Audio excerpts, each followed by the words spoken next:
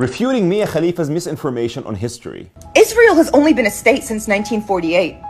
Palestine is thousands of years old. Sorry, Mia, you are wrong. Israel is 3,000 years old, 75 years young. And this is not coming from a Jew, but from a proud Muslim. The prophets of God whom I believe in were Israelites. A significant number of these prophets disseminated their teachings in the land of Canaan, a land which Joshua bin Nun later renamed Israel. And then King David proclaimed Jerusalem as the nation's capital. Yes, Mia, it wasn't Donald J. Trump, it was King David. Even Jesus of Nazareth, Mia, called the land Israel in the Gospel of Matthew. The Roman Emperor Hadrian expelled Jews from Israel, erasing the name Judea. He supplanted it with the Roman Latin term Syria Palestina, which evolved into Palestine. Similarly, the city of Shechem was changed to Neapolis or Nablus, which means in Roman Latin, new city or new place. The Jewish people, dear Mia, are not foreign colonialists in the land of Israel. I wish you to inform your audience that Israelis and Palestinians ought to coexist peacefully,